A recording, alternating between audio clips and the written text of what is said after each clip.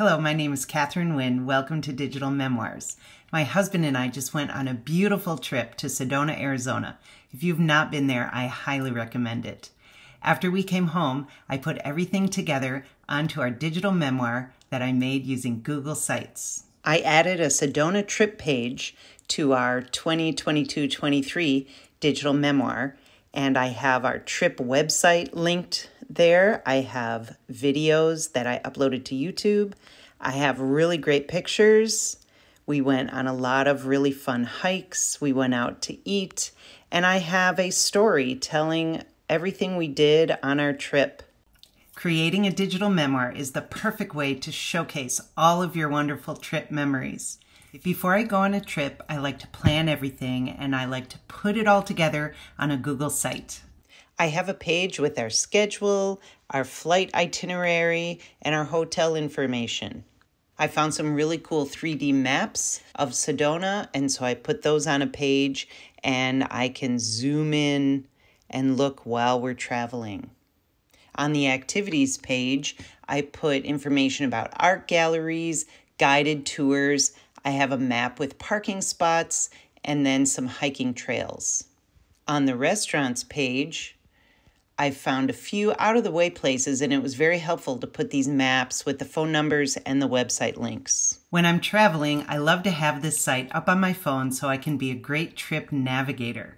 Not only that, I make sure and add a page called Journal so that I can keep track of everything that we're doing along the way. So here's my journal page, and when I have time, either in the evenings or early in the mornings, I will sit down and I will just write either a list or maybe I'll write a couple paragraphs about everything that we're doing so that I can remember and keep track of it while it's fresh in my mind. So then after my trip, when I'm ready to make my digital memoir, all I have to do is copy the story from my digital journal and then paste it right onto my digital memoir page.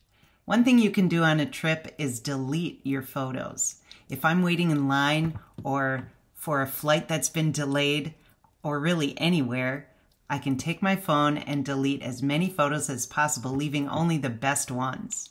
If you have a good Wi-Fi connection, then you can start uploading them to your cloud storage. I use SmugMug, but any cloud storage will do. This is a great thing to get done before you get home from your trip. It is such a great feeling to have all your favorite photos saved to your cloud storage and ready to go on to your digital memoir. Something I like to do on a trip, especially when I don't have a Wi-Fi connection, is edit video. My husband especially likes to take a crazy amount of videos, and all I have to do is edit it using iMovie right on my phone.